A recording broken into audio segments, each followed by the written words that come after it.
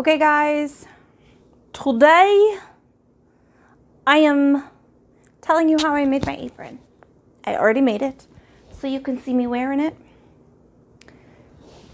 I'm super ready for fall, and this guy with the candy corn hat is giving me all the feels.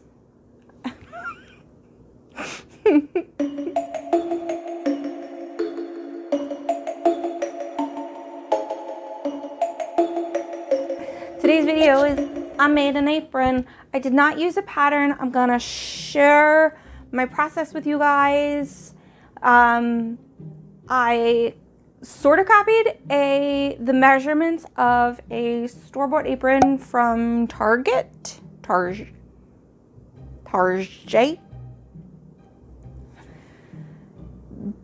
At the same time, this is kind of a sewing 101 because we do a couple of different types of hems, and once you know how to hem stuff, you can hem stuff. You can make things like skirts that require a hem, pants that require a hem. You know, your skills are blooming and blossoming right before our eyes. I don't know. I got issues. I got more issues than Vogue, folks.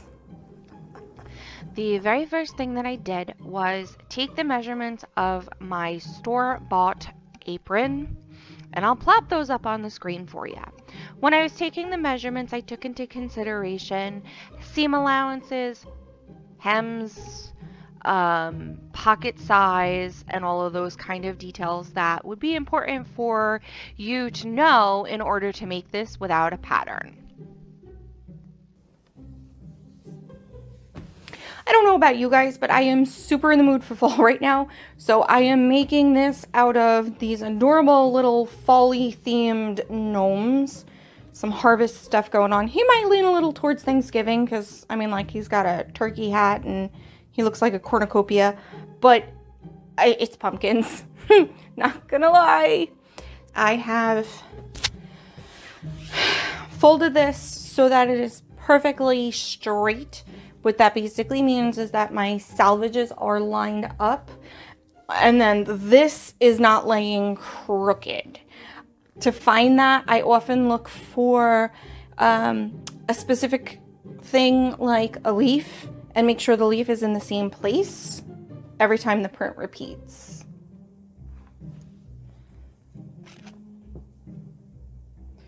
I do need to square it because this was crooked when it was cut. That's normal. They do that all the time because it gets wound onto the bolt crooked. I'm going to square it and I'm going to cut it so that it's 39 inches by width of fabric. Okay. I've cut my first piece. I'm 39 inches by width of fabric. And then I'm going to cut it down to the width that I need, which is 27 inches wide. So now I'm going to cut this to 13.5. What's left over here is what I'm going to use to make my straps. From this section that I cut off the end of my yardage, it's just shy of half a yard. I'm going to use this to cut out my pockets. Now, the pockets that were on my Magnolia Home apron were a little smaller than I like. I'm actually going to make my pockets a little bit bigger because I like to have them big enough for my phone to fit into. And so I'm going to make my pockets 9-inch squares. But feel free, if you like the size of the pockets on the Magnolia Home apron, go for it. I'm going to use bigger. Okay, I'm back again, and I'm changing my mind again. I'm kind of thinking instead of doing 2 pockets, I'm going to do 1 pocket across the entire waistline of the apron, and then just divide it up with stitch lines. I think that might be good. What do you think?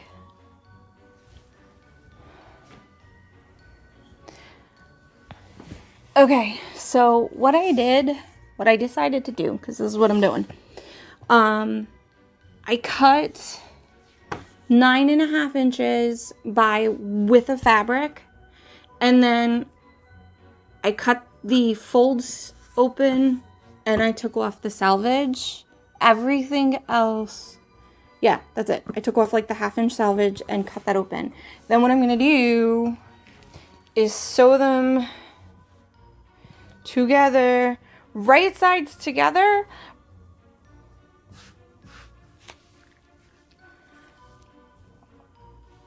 Flip them right side out, just like we did with the little mini pillow in the straight line sewing tutorial. I will put an iCard to that somewhere. So that way this pocket is fully lined and I'm not gonna have any fraying.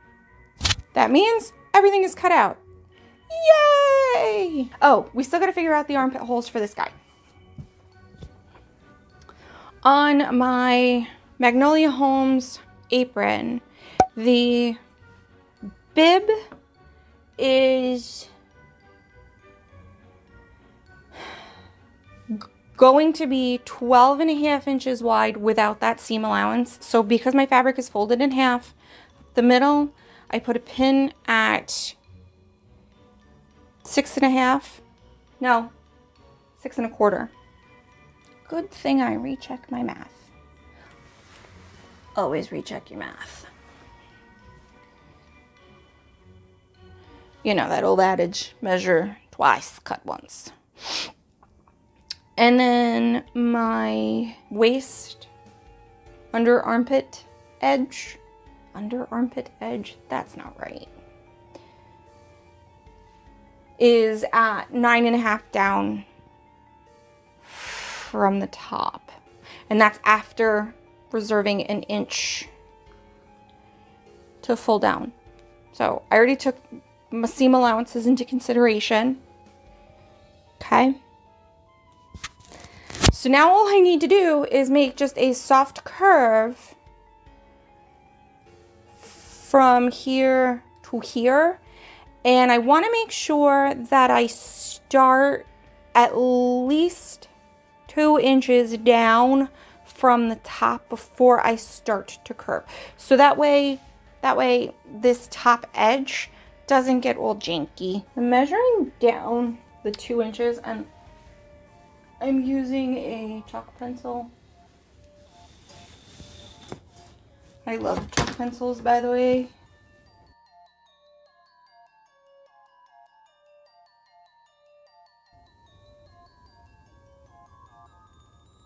Okay.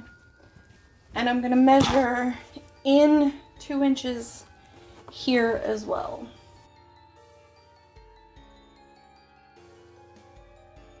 Actually, I'm gonna measure in here like 3 inches. It's okay to change your mind every now and then.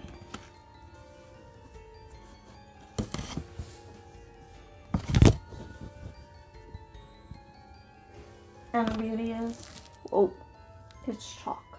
It's okay.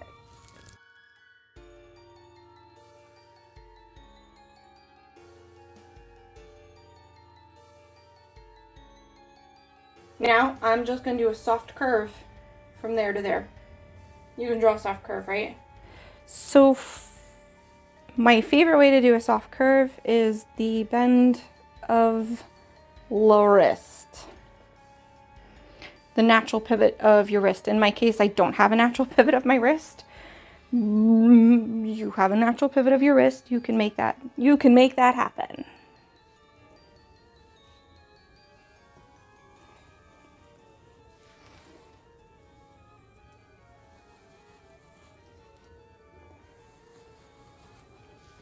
So that's my cut line for my armpit hole. Granted, this is just for an apron. I wouldn't make clothes this way.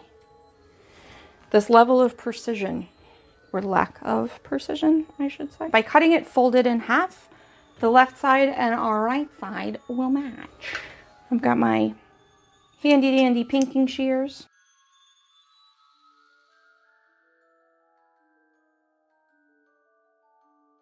The reason that I am using my pinking shears is because this is a curve. Because those little triangles spread apart a little bit when I do that rollover hem. If you don't have pinking shears, it's okay. You can clip your corners instead. We're ready to assemble. I'm gonna assemble the pockets. We're gonna do the straps. Oh, there's the other two straps. We're gonna do the straps. And then we're gonna hem the body and attach everything. Okay, sounds like a plan? Yeah, that's my plan. And I'm sticking to it. So to do this, this is the exact same as the little pillow tutorial we did in Sewing 101. I'm going to leave a little opening, sew all the way around, clip my corners, flip it right side out, but we're not going to stuff it because it's not a pillow. All right, I'm going to do that and I'll be right back.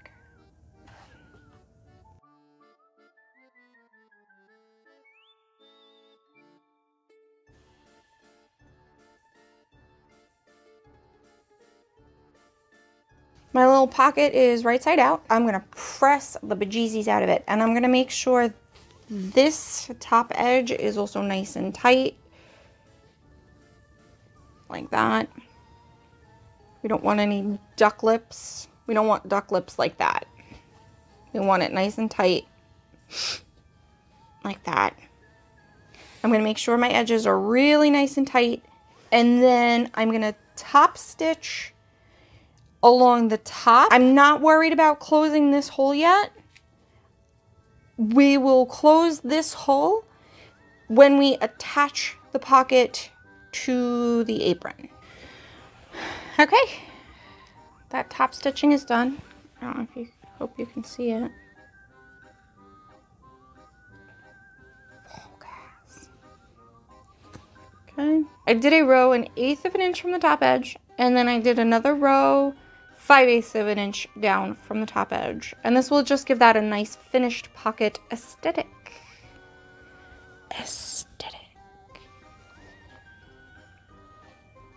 Okay, and I'm not worried about top stitching the sides or the bottom because that will get done when we attach it.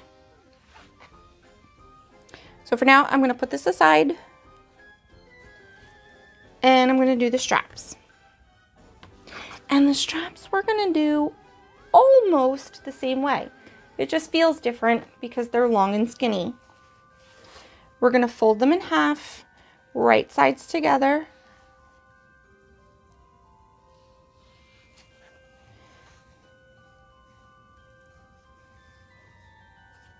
And I'm going to sew all the way down and I'm going to make a long tube.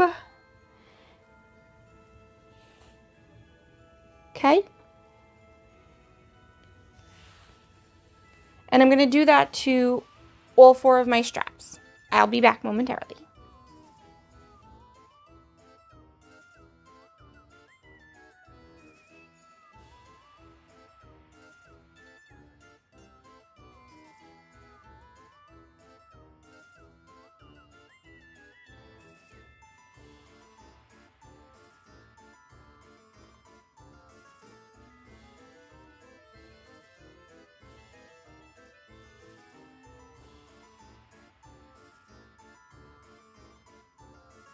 So remember when we talked about why you hold your tails when you start? If you don't, it looks like that. Okay, to right side my straps out, I'm going to use the safety pin trick.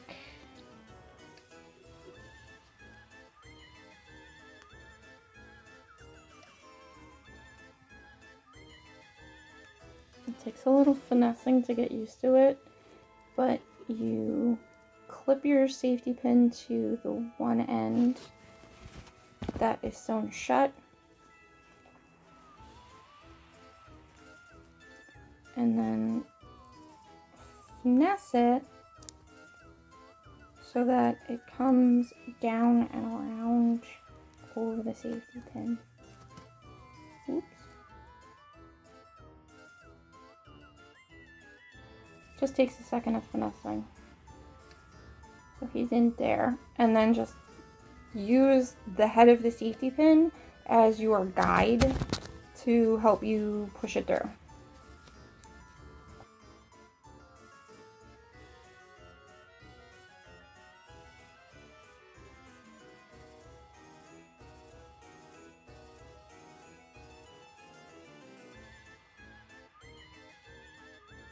Ta-da!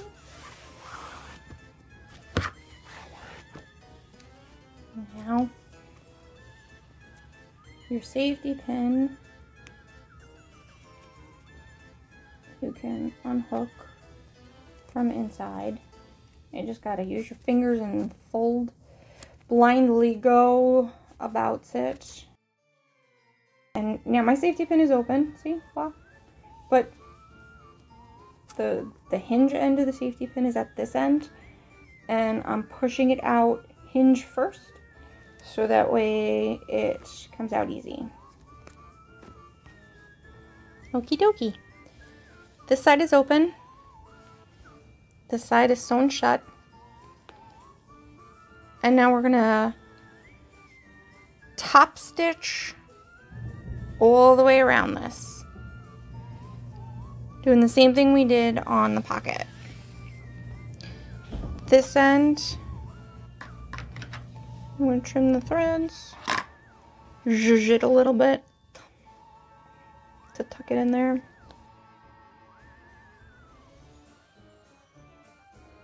So this guy gets a nice solid ironing.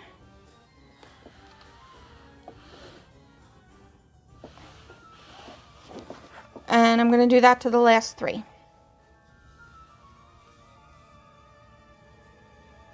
Ironing and then top stitching. So all three, yeah. Okay, all four of my straps are assembled. I'm going to toss them aside and work on the body of the apron. I'm going to start with the bottom. I'm going to press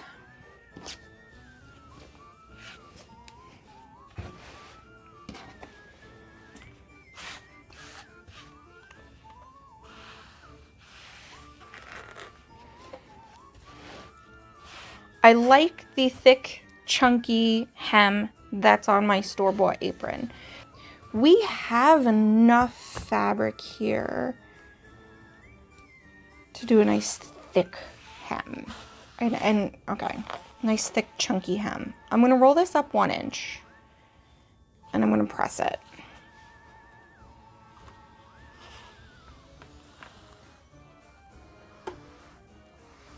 I'm using my grid on my ironing board. That's how I know where I'm at.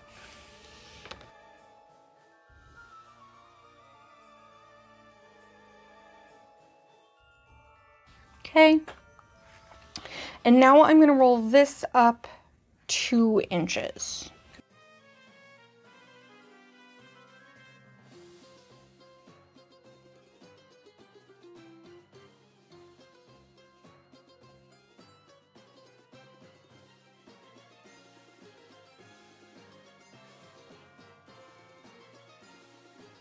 Now I'm going to press this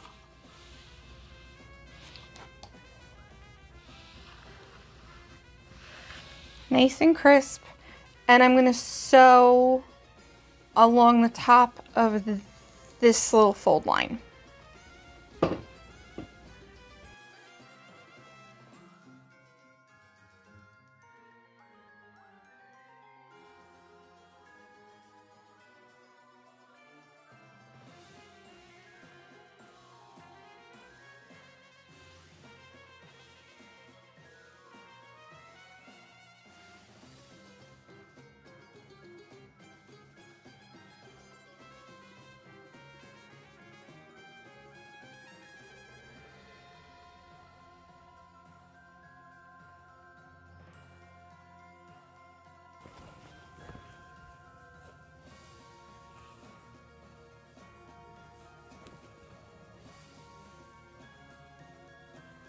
Okay, I'm going to do the side seams next, the exact same way. Oops, there's still pins.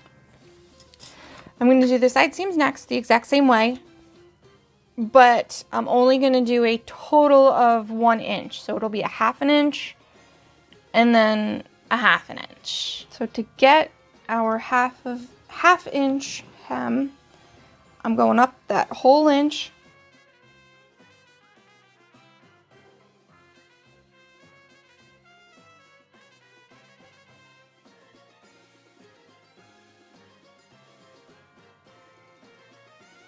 And then I'm gonna tuck this in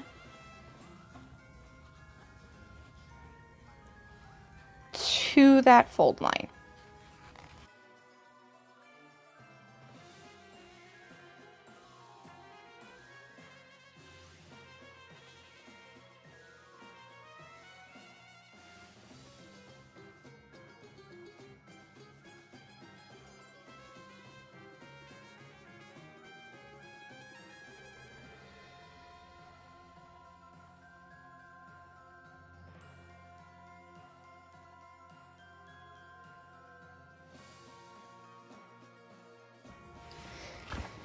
And to this side as well.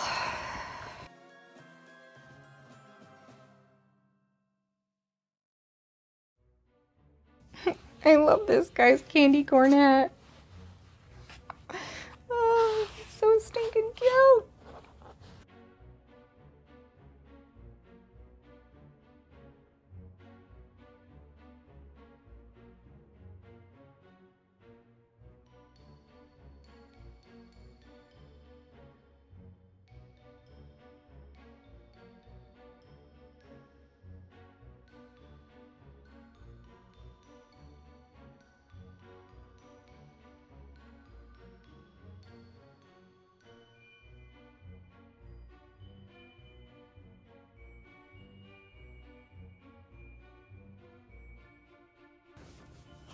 Okay, I'm gonna go and sew these right along this top fold here, and I'll be back in a few. Bottom hem is in, side hems are in. I've decided, upon thinking about it, that I'm going to add a little bit of interfacing to the top bib hem. So I cut myself a piece of iron on interfacing. Iron on interfacing. There we go.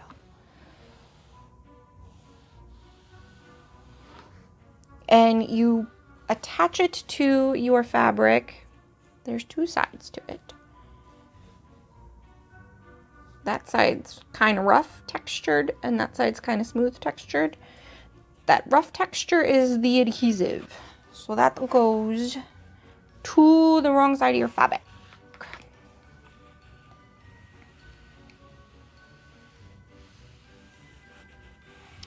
The reason that I'm doing this is because all of the weight of this apron is going to be around the neck. And so I decided it's going to give me a little extra strength and durability by doing that. And just like we hemmed the top, the bottom, and the sides, I'm also going to do a very small, about 1/4 inch down, just so that my raw edges don't fray, because they won't be exposed.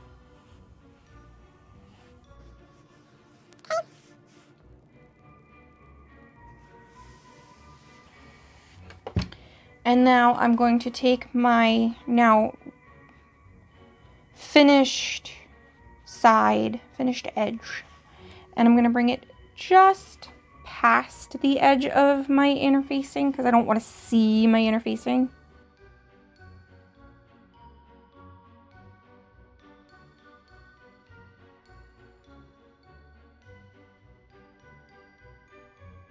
And again, I'm just going to stitch right through all 3 layers.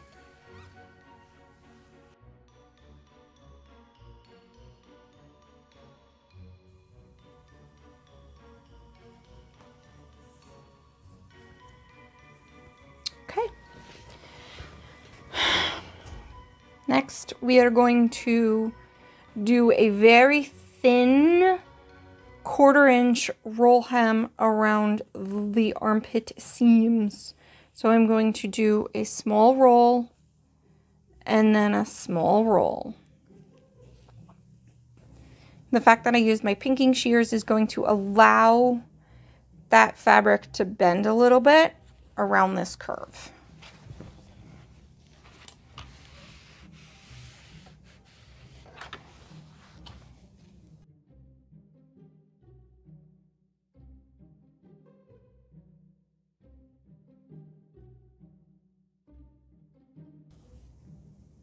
Boop, boop.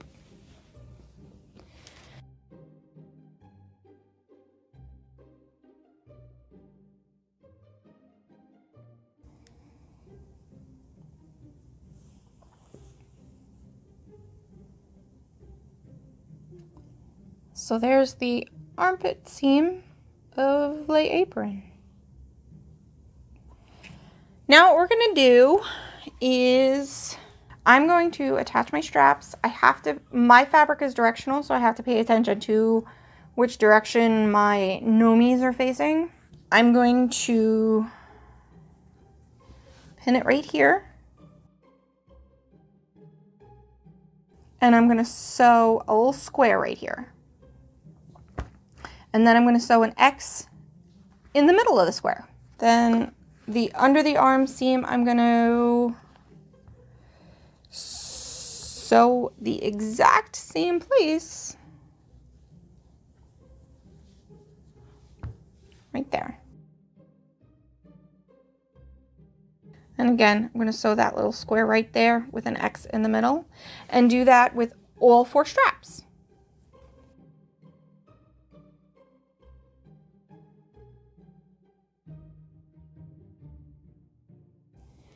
For my pocket placement, I found the center of my pocket, the center of my apron, which there's a line there from when we originally folded it in half and pressed it, so that way our side seams were even.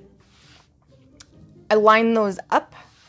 I'm going to pin it in place along the sides and along the bottom.